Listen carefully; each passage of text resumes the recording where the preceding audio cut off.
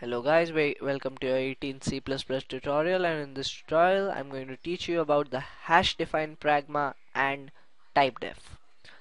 So let us begin with the hash defined pragma. It's a pretty simple thing.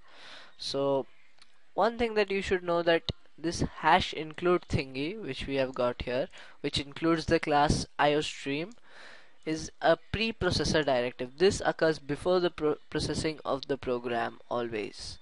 Okay, and this hash define is pretty simple. Hash define, we define, for example, pi as 3.141142. Yeah. Then here we can just input the radius. First we have to define it though. Float radius.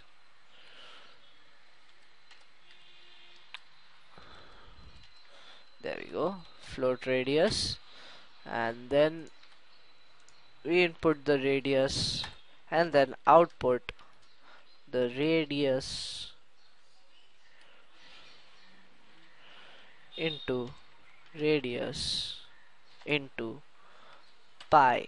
This gives the area of the circle. If you don't know the formula, that's pi r square, and then return 0. So let me just run it and show it to you. There we go. I input, let's say, 7, and that should be it. 154, that's approximately, and that's the correct one. So let me just, this is pretty straightforward. We define pi as 3.142 and here it is replaced by 3.142.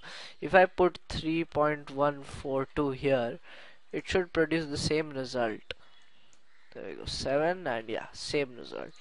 So that's essentially the thing, very simple thing. Now about the typedef. Okay, so we write typedef, there we go, and float, and we write length. This defines a length data type. Okay, and length radius, and again it should be able to run. Yeah, there we go, and voila. So what typedef essentially does is defines a new data type, length, which is equivalent to float.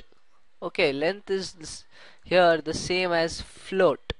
It is just another name for float, which is a decimal which contains integers as well as decimals and has a much greater range. And then we input the radius and do the same thing. It's pretty much the same. Again, we can define this a function as well. Area r as, let's say, r into 3.142, and here we just write area radius.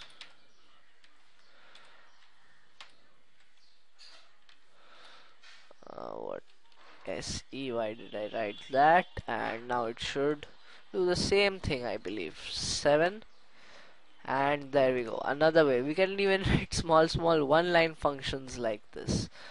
Okay, so that's pretty much for this tutorial, and please don't forget to like, comment and subscribe, and stay cool. Thank you.